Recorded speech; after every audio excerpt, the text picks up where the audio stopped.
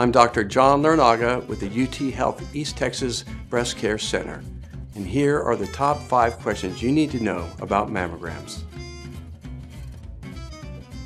The recommendations for mammography differ according to different organizations. The majority of health institutions will recommend yearly mammograms for all women beginning age 40.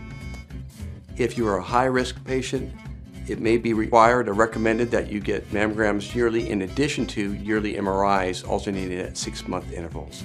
Women who are designated as high risk will have a lifetime risk calculated at 20% or higher, and that's done using various computer models.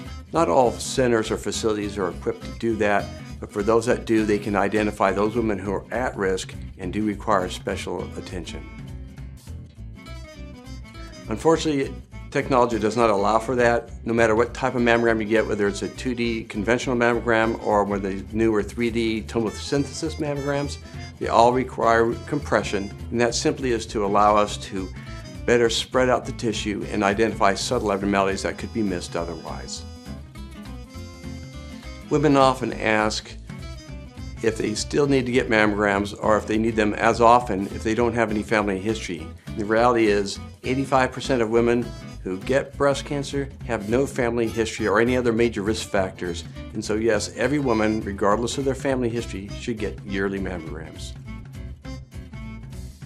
In women with implants, the patient needs to have a little bit extra time set aside to get her mammogram done, as they will do 2 sets of pictures, one with the implants and one with the implants pushed out of the view. And so their mammograms do last a little longer. When a woman comes to get her yearly mammogram, about 1 out of 10 women may have an abnormal mammogram that will require them to come back in for additional testing.